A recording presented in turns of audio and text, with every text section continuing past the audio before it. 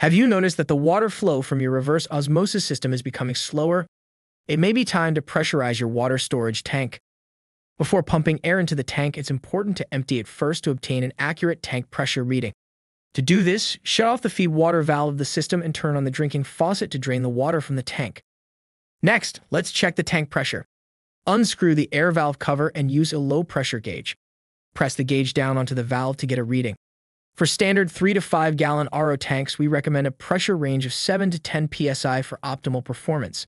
If the pressure reading falls below 7 psi, use a hand pump, electrical pump, or compressor to add air. Any remaining water in the storage tank will flow out from the drinking faucet. Once reached the recommended pressure, reinstall the valve cover, shut off the drinking faucet, and turn on the feed water valve.